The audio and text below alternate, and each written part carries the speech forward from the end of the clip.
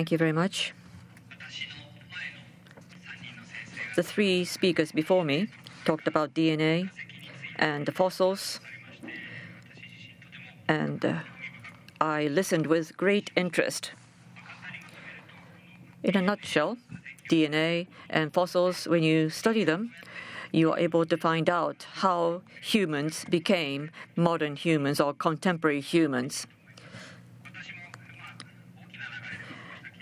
I also would like to make research in that line of thought as well, but I focus more on the evolution of the human mind. So, as to how I do that, is that when you look at mind and behaviors, you don't find that in the DNAs or in studying fossils. So if you observe the sort of the mind and the behaviors of animals around us, perhaps we will be able to elucidate the evolution of the human mind. And therefore, I would like to talk about the chimpanzees and bonobos that I have been studying in order to reach that stage. I would like to talk about the intellectual aspect of chimpanzees and bonobos, as we call them, social intelligence. On the left is chimpanzee, the right is bonobo. Chimpanzees and bonobos are creatures, living beings, which are closest to human beings. However, they are not humans, and therefore I thought that we would be able to find the biological foundation for human beings' mind and behaviors. I think this was also used by Dr. Suwa. This is the relationship of humans and non-human animals. So we could take a look at humans from the outside by researching these primates. I would like to talk with plain words. I hope you would relax and enjoy. I live in Kumamoto. I came to Kyoto 2 days ago from Kumamoto, and we have Kumamoto Sanctuary, which is with the Wildlife Research Center of Kyoto University, and we have 56 chimpanzees and 6 bonobos are kept. You can see that all faces are different. You are able to distinguish the faces, and I will be able to identify each individual animal. But among chimpanzees and bonobos, they also distinguish their faces, and depending on the individual, they change the attitude. Some get along with each other well, some continue to fight with each other, and therefore there are social relations among these apes. I would like to give you somewhat of a self-introduction, which is related to my early observation. In 1996, when I was still working with the Primate Research Institute of Kyoto University, I joined as a graduate student, and I was observing the behaviors of the chimpanzees kept at the Primate Research Institute. And at that time, we had a playground for the chimpanzees, and the human beings would be able to go in there and observe their behaviors. And when I was observing one day, a lot of noise were made, and all of a sudden I heard a big thump. And when I looked at the playground, the female chimpanzee called Puchi was rubbing her back. I didn't know what was happening, but we had a recording with a VHS and a mini 8mm video cameras, and so we tried to find out what happened, and found what has happened by looking at the video. I was the first year graduate student, and when I gave a presentation at a meeting, I edited this video with my own narration. So it's already 20 years old, but I hope you would enjoy it. Pucci rubbing her back, and there is another chimpanzee named Ai, and Ai and Pucci probably did not get along with each other well. And so please take a look at this video, noting that a social relationship between the two. So this is the playground. There is a dome, and humans can go in there to observe. This is the episode.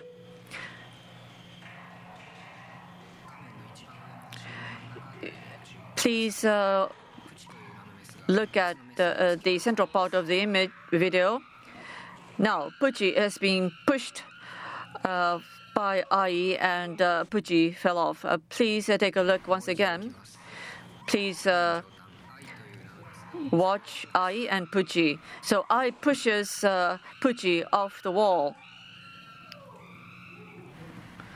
I think you saw that something fell.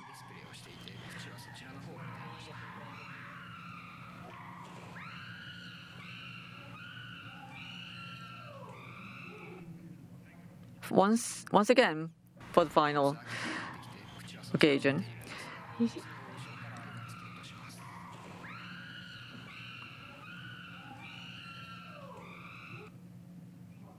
So you can see that the outcome was that a male chimpanzee, Akira, Pucci was looking at Akira, and from the back, Ai approached Pucci and pushed her off. And she joined other chimpanzees, pretending that nothing has happened and she had nothing to do with it. And therefore, you can see that there is quite a high social intelligence among the chimpanzees. Of course, this is not so pretty. I would like to leave these ugly pictures and let me move on to something more heartwarming. So this is social learning, a research or study called social learning. In the other video, the chimpanzee Ai gave birth to a child in year 2000. And Pucci also gave birth to her daughter Pan, also around that same time. And another mother gave birth to a baby. And so I tried to study these three mothers and children, and tried to find out how they use tools.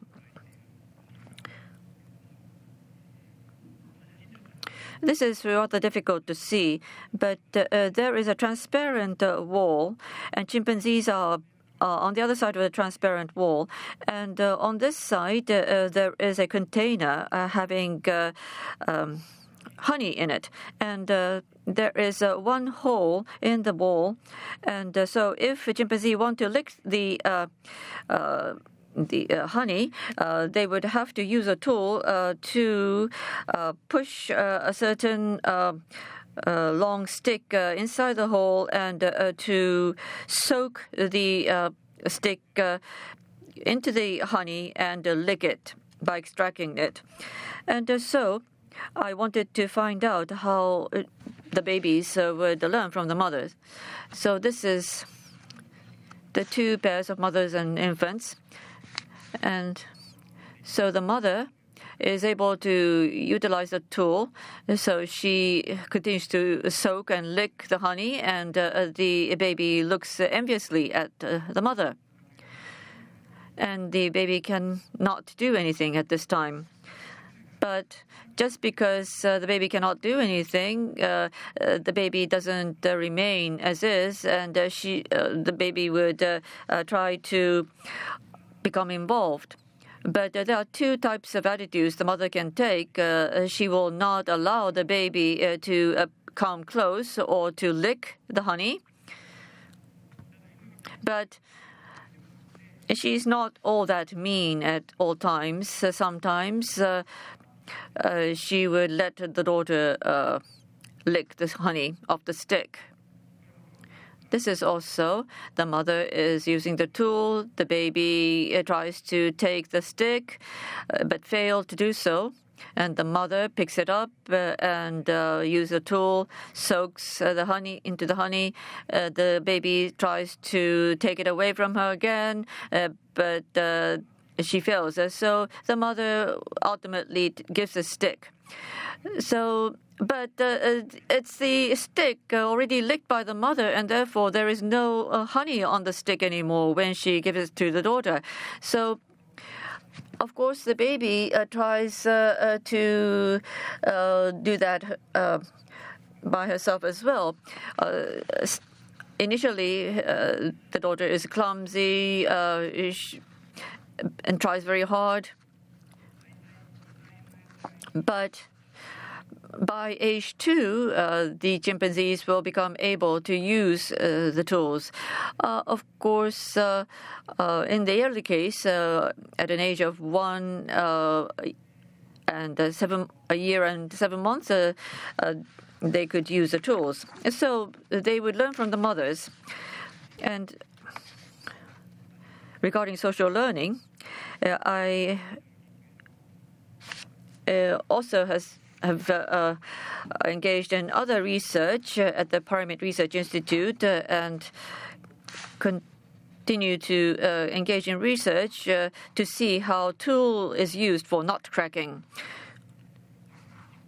So, a chimpanzee is taught by a human as to how to do this, and then this chimpanzee is put together with others who haven't learned that from the human. And so one chimpanzee who learned it is able to do that, and they would look at it and try to learn how that could be done. And so everyone become able to crack the nut. So the question is, what happens to the baby? At the top it says at a year and 11 months, first the baby succeeded. So this is the videotaping when the baby actually succeeded. Initially, the baby used the hand to bang on the nut. Still is unsuccessful. But she continues on, this time using the stone. And then she's successful. She takes the nut and puts the nut in her mouth and goes somewhere more quiet to enjoy the nut. And she does this because of a different reason. The mother is a little mean. She doesn't teach. She prevents her from eating the nut. So this is immediately after she succeeds first, and she is attempting to crack the second nut. And the mother comes, and she tries to take away the nut from the baby. But the baby continues to try hard, bringing another nut, trying to crack it, but the mother is trying to jump on her, and so she takes away the nut and eats it herself. So she is quite mean, taking the nut away from the baby. But the baby still tries very hard and runs away from the mother. So the nut is in the baby's mouth, and the mother tries to force open the mouth to take away the nut.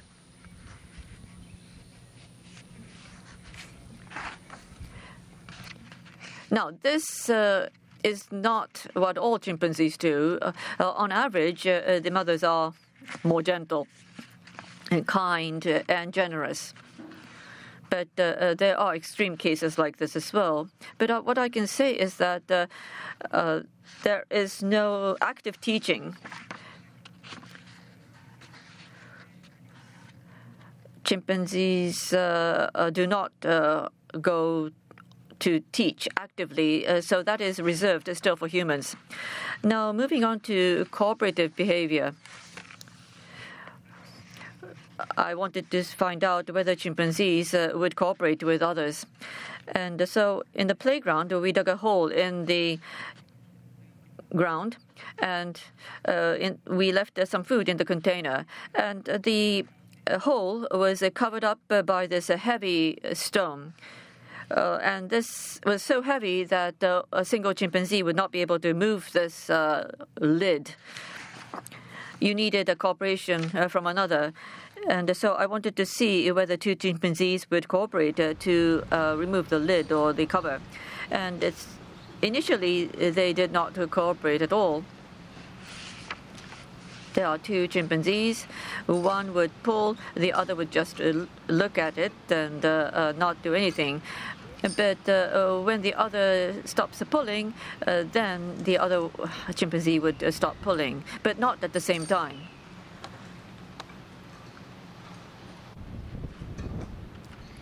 So, as the one chimpanzee is pulling, the other would just sit there and watch. And when the other stops, then the second one would start pulling. Of course, this doesn't lead to anything constructive, and therefore I wanted to create a different situation. I decided to become a partner of the chimpanzee because I would have an easier time controlling the chimpanzee. So I wanted to create a situation where the chimpanzee would have to understand that she would require my cooperation. I have already shown her the direction as to which direction to pull. If she would be cooperative, she would pull in the same direction. That was a hypothesis that I have formulated. And initially, it did not succeed. So I decided to pull towards the left. If chimpanzee understood that meaning, she would have pulled in the same direction, but she doesn't understand.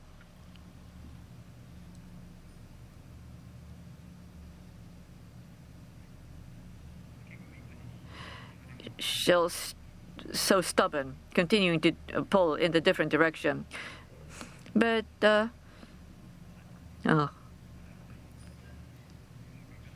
since nothing happens, she decided to pull in the same direction as myself, and we were able to get the food.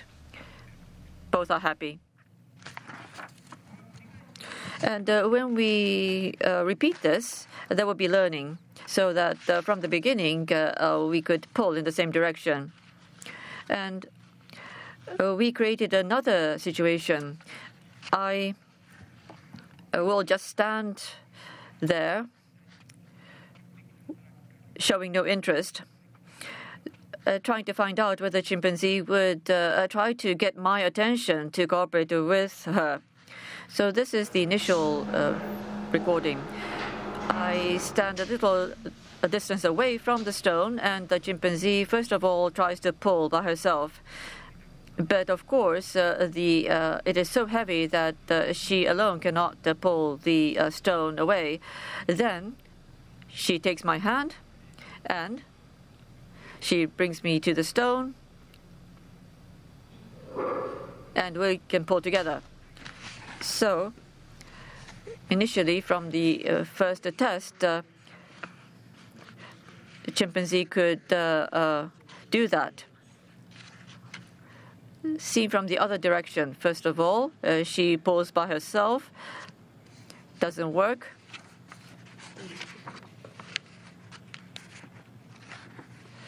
And she pulls my hand, brings me to the stone, and urges me to pull together.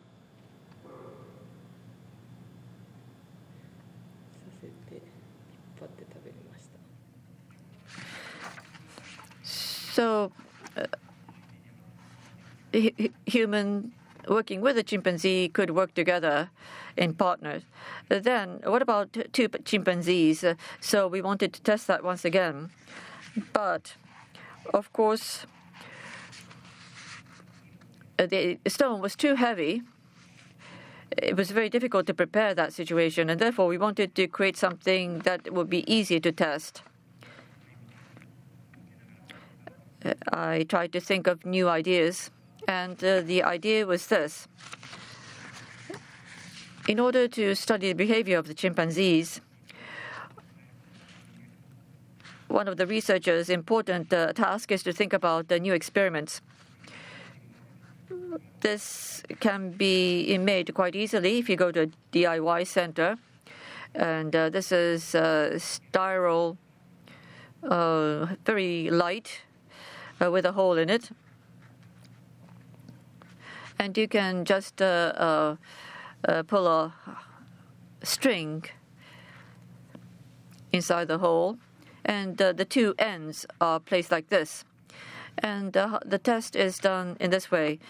This is the test chamber of the chimpanzee, and once again there is the transparent glass wall, and on the other side there is a chimpanzee, and there is a little open space underneath the transparent wall, and this block is placed outside, on top of which there is a food placed, and the two ends of the string is in the chimpanzee's chamber.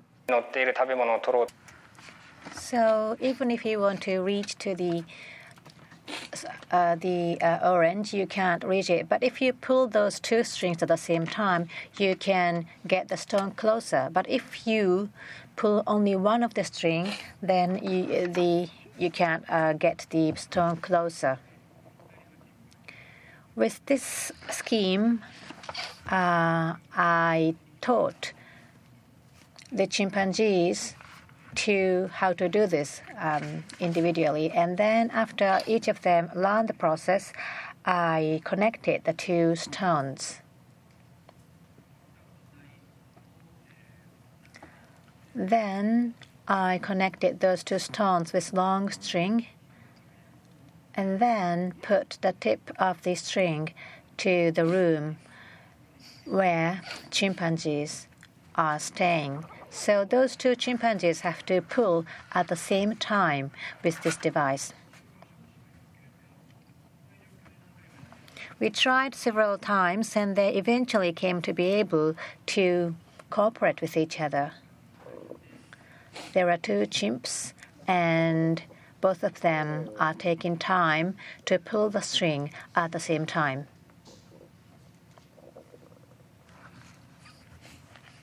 This is the same event from a different angle. The one chimp is waiting for others to pull the string, so they understand that they have to pull the string at the same time. This is the more difficult version. I haven't published a paper based on this experiment, and I don't have time to write a paper out of this. But the question here is if they can act in a reciprocal way. I created a device, a juice dispenser. If you press button A, then the juice is dispensed from B. And then if you press button B, a juice is dispensed from A. If you want to have juice, if there are several people, one person will press button A for the second person, and the second person would press button B for the other person. Then both of them can drink juice. So the question here is the same thing can happen if they do the same as human. It's a bit dark, but this is what happened. There are several chimpanzees, but there is only one you can see. If you press the left one, the juice is dispensed from the right, but it's too late if you reach the right one. So the chimp is in trouble, so he tries to press the right one and then press the left one. And he can dispense the juice from both sides, but he can't drink it. He tried so many times, but he couldn't solve the problem. He tried to solve the problem on his own, and he drove away other chimps other than try to induce them to help him. So when we compare chimpanzees with a human being can behave for others. So human being is better at acting for others. So this is the next experiment. This is an experiment with more expensive device. This is a measurement of eyesight. This device is called eye tracker. With this device, you can see where a person or a chimp is looking at. This is a comparison between a chimp, a human baby, and the human adults. When they are looking at a person on the screen, where they are looking at. This is a comparison between a chimp and a human baby, and a human baby and an adult baby. On the screen, a lady is holding a bottle of orange juice and pour it in a glass. When they are looking at this behavior, where exactly they are looking? This is an eye tracker result of a human baby.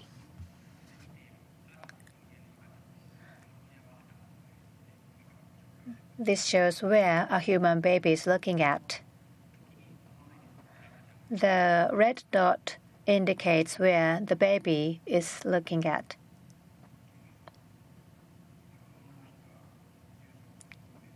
A lady pours juice. The baby first looks at the face of a lady, and then the cup and the glass and the face and the glass and the face. So it's like the baby is comparing the face and the glass. This is a case of a chimp. They look at juice, glass, juice, glass, juice, juice, juice. So he keeps looking at juice. This may be because juice is something they like to drink. So we tried other things, but chimps never look at or rarely look at the face of a human. So one thing we can conclude is that in the case of human, they comprehend the information of the relationship between a person and himself and the juice, the object the person on the screen is handling. So to understand the situation comprehensively, they look at both. But in the case of chimp, he only looks at the relationship between the juice and himself. If there is no object, he will look at the person. So there is only two parties he can think of. So out of this, we can conclude that a person is more associated with the relationship between the environment and the person. So these are the recent topics. About 1.5 years ago, bonobo was introduced to Kumamoto Sanctuary. This was the first bonobo kept in Japan.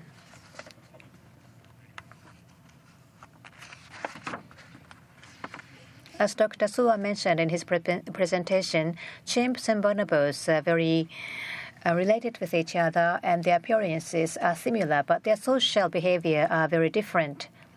Put simply, chimpanzees are more aggressive, and this is a male-dominant society, and there is a very clear hierarchy in their society.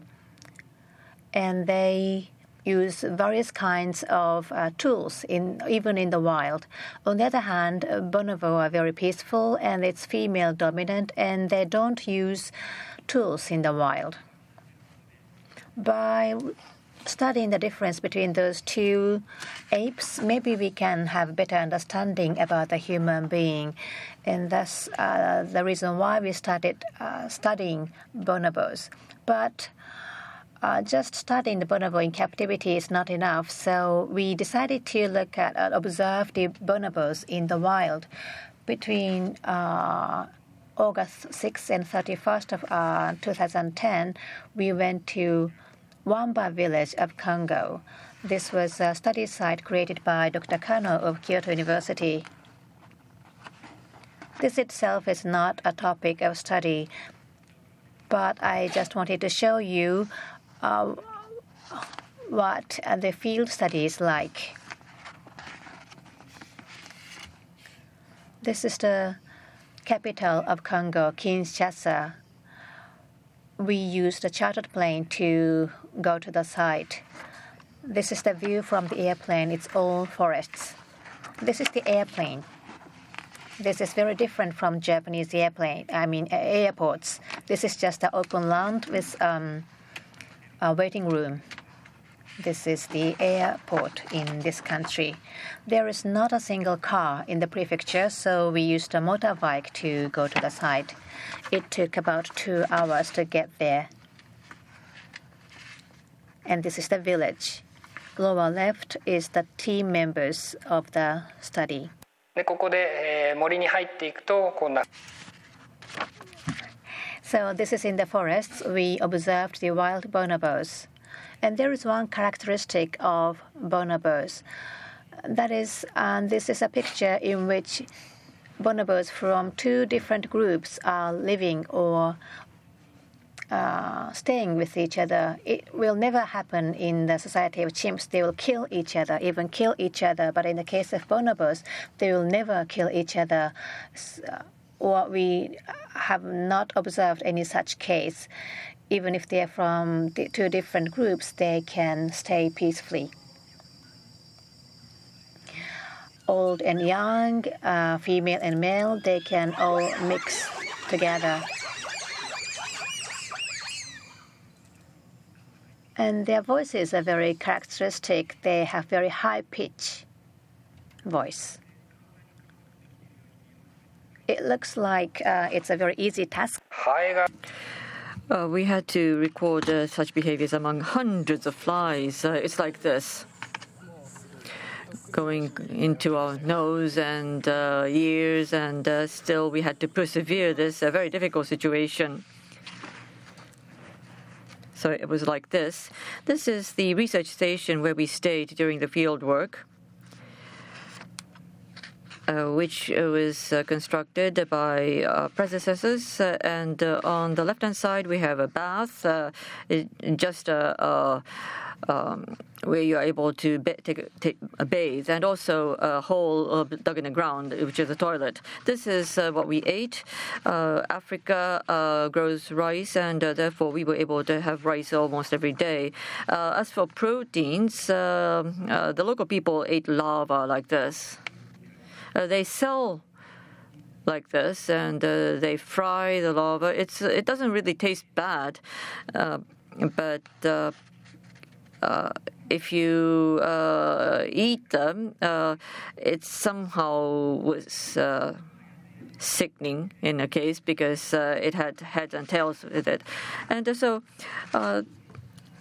we are back at the Kumamoto Sanctuary comparing chimps and bonobos. But in a captive situation, that a social relationship could be observed. And I would like to give two examples. At the Kumamoto Sanctuary, we hold birthday parties.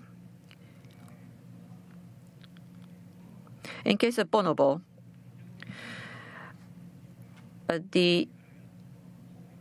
so this is a party to celebrate the birthdays of chimpanzees or bonobo by giving them better food than what they get day to day.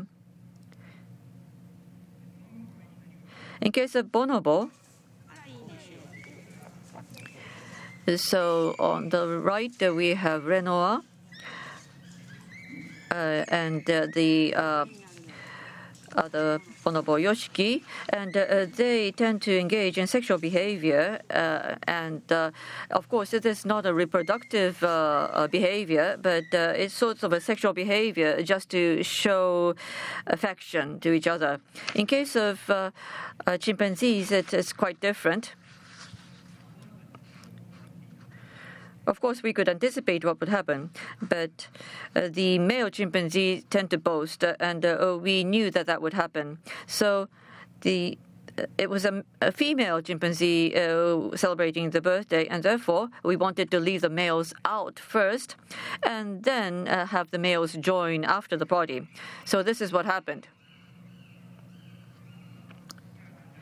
So this is the chimpanzee celebrating the birthday. As long as there are only females, everything is peaceful. But when the male chimpanzee comes in, the male chimpanzee would have to make the point that he is strong, above all.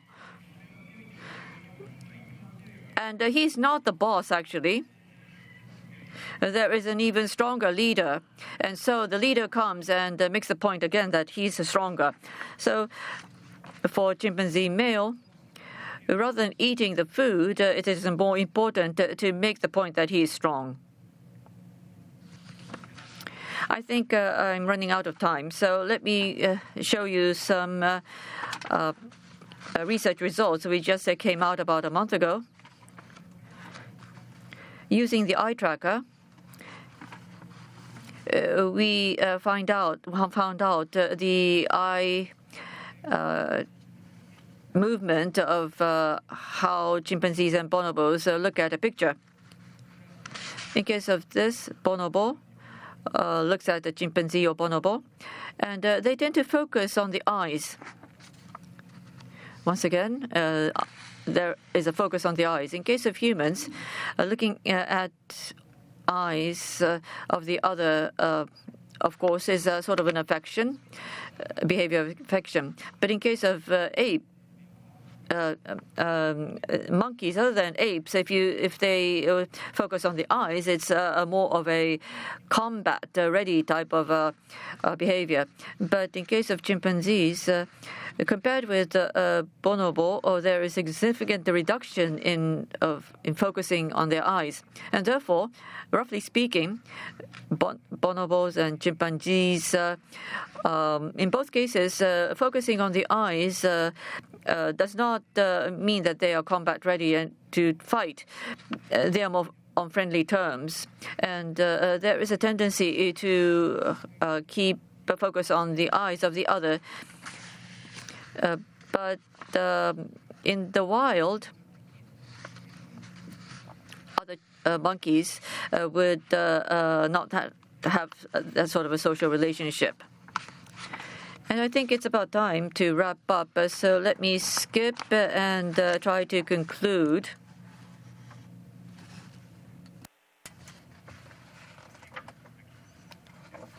This is the introduction of Kumamoto Sanctuary. This is the sanctuary that I work at. Using drones, we get a view from the above. This is a chimpanzee. We observe the monkeys. And I didn't introduce to you today, but we have a touch panel so that those chimps can study. And with bonobos, they're trying to learn things. This is an experiment of nut cracking. A child is looking at the mother cracking a nut. This is a wild chimpanzee. We also try to do a research on the comparison between wild chimps and chimps in captivity. We are not only doing research, we also pay attention to the welfare of those chimps so that they can live happily. Now the conclusion. Chimpanzee has their own society, and bonobo has their own society too, and they are different. And human beings have our own society, some of the aspects of our society is similar to chimpanzee society or bonobo society, and other aspects are different. Because human beings have our own biological foundation.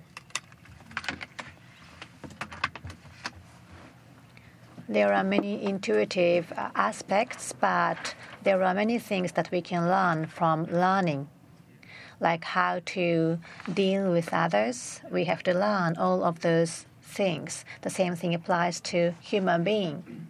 Studying or teaching. When we think of those words, you may think of mathematics or grammars, or homeworks or tests or exams. But social negotiation is another thing that you have to learn. That applies not only to human beings but also to chimps and bonobos.